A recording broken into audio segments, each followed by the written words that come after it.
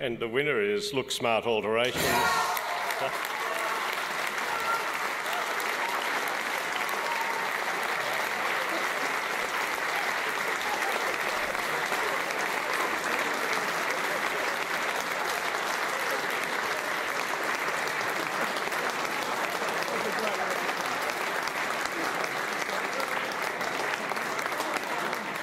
Mr. Abraham Hatu.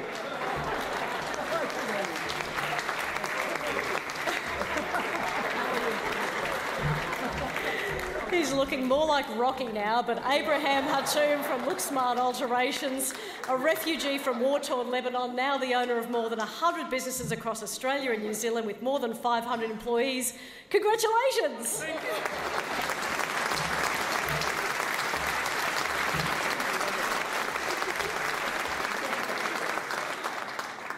Thank you, everyone. Oh, this is an amazing. I can't believe this.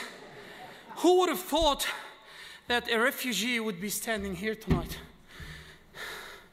I thank God, thank Australia for providing me with the fundamentals of fairness, decency, and the premise of equal opportunity. Distinguished guests, dignitaries, family and friends, Khaldun for nominating me, Joseph Assa for his selfless giving. I thank you. You see, I was born to a Palestinian family who was forced to live in squalid conditions, death and violence. My father was violently taken from us when I was 11. I then lived most of my life, most of my teenage years in an orphanage. I was almost beaten to death and later suffered serious injuries when a bomb exploded near me. As a child, I played with toys that were retrieved from the bins of the rich, hungrily ate leftover sandwiches collected from privileged schools.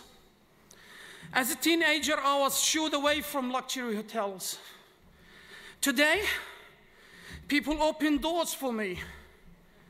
I am waited on and seated in fine restaurants.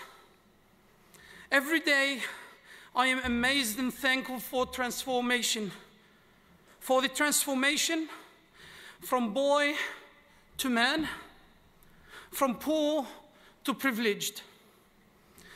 My life is a testament that dreams do come true. With a humble heart, I share my story with the hope that my journey will inspire others. My wife is a goddess to me.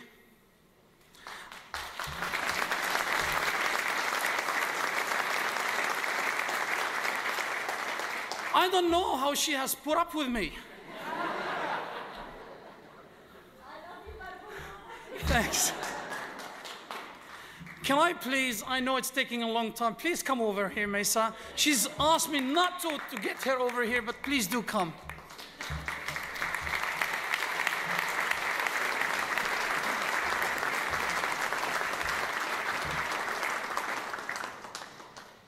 You see, my wife also was born in another refugee camp. I don't know how we got together. It's a long story. I got rejected 3 times, and finally she accepted me. Come over, darling. My wife was the person that held me up when things were difficult. She let me yell when things were frustrating, and she held my hand when I needed a friend. She supported me when I sold our shares, our factory, and our commercial building. I even sold our own home and currently renting our home from the people that bought it from us. And my wife still supported me. If it wasn't for my wife, I wouldn't be here today. I believe in my concept, and my wife believed in me. I dedicate this award to my wife, my brilliant wife, Mesa. Thank you so much, everyone. Thank you.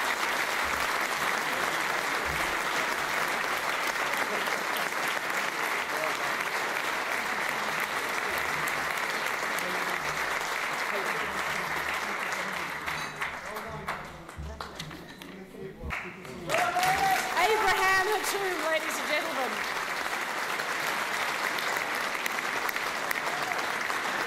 And that is what the Ethnic Business Awards is all about.